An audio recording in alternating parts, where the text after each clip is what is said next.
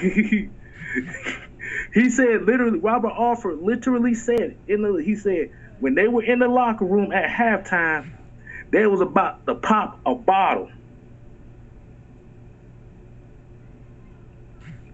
And as we know here in football, what we know here is, bruh, you don't celebrate until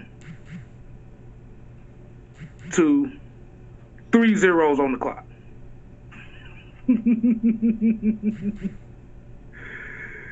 Oh boy. Oh boy, that ain't even the bad part. He said they was in there dancing. The is that?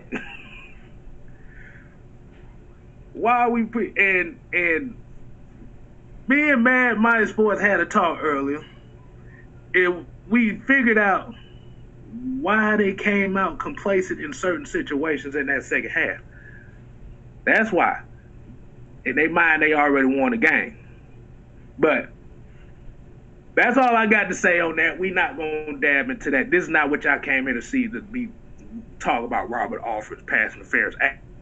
But what I will do is I will get in a few of these comments that's in here already. If y'all in here right now, if y'all just now tuning in, yes, we talking about the Robert Alford thing.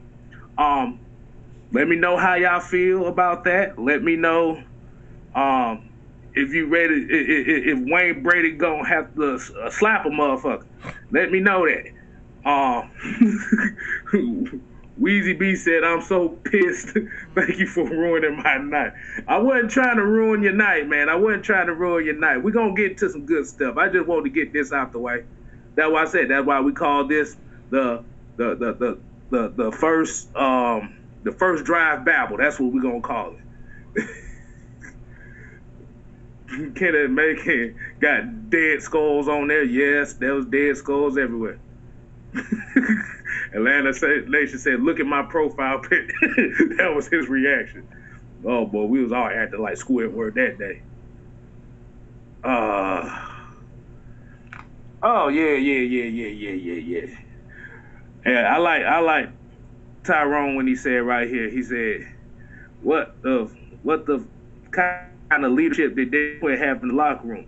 That lets you know there was no leadership whatsoever. And this is why we said we were happy. And if y'all got a chance to check out the Atlanta Falcons on Instagram and check out Arthur Smith mic'd up, you're in for a treat. Marcus Bell, what's going